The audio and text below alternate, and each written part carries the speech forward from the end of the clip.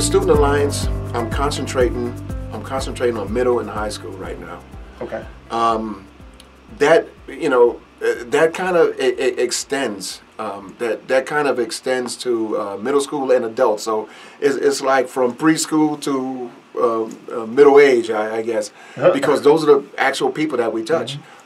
We have elementary school engagement that we do every year. We go to the various elementary schools and teach them or introduce them to cybersecurity.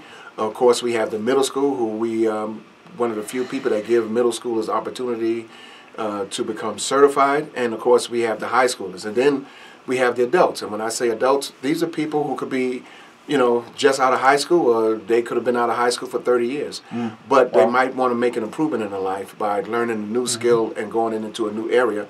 And what better area to go in than an area that's projected to have a great shortfall of professionally trained people. Yeah, no kidding. So we help those people by training them and getting them out there. Right. And additionally, we also have a program where we train teachers, you know. So teachers, many teachers are reluctant to teach cybersecurity because that's not their background. And so we try to have twice a year, and we're going to have one soon. I don't have a date yet because everyone is just getting back after the pandemic. But we're going to have another date where we train the teachers on how to teach cybersecurity to give them confidence. Wow.